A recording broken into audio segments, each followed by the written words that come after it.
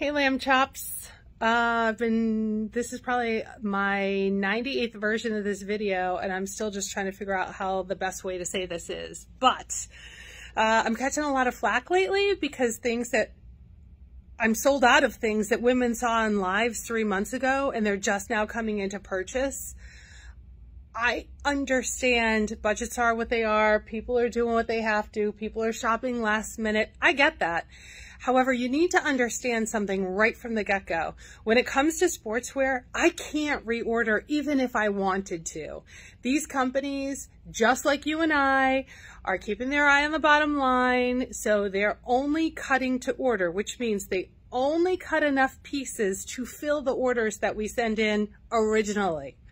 There's no anticipation that we're going to reorder, okay? When it comes to casual or like the cocktail dresses, same thing applies. The only thing I can reorder are Mothers of the Bride dresses, and those I need time. Look at me, I'm doing my thing. Those I need time because I can't produce a dress in 3 weeks. It doesn't work like that.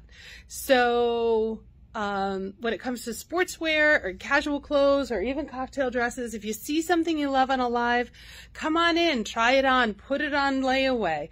Online, we offer you Afterpay, which means you can break up your purchase into 4 easy installments, interest-free. Please, I'm begging you, because for some reason this is all coming down to where it's my fault that I don't have it anymore. Please shop early, shop often, get what you want. I'm begging you. I don't even know how to say it any nicer. I'm begging you. And if your wedding's in October, it is not too early to shop. Make an appointment. Go to botticelli.com. Make an appointment.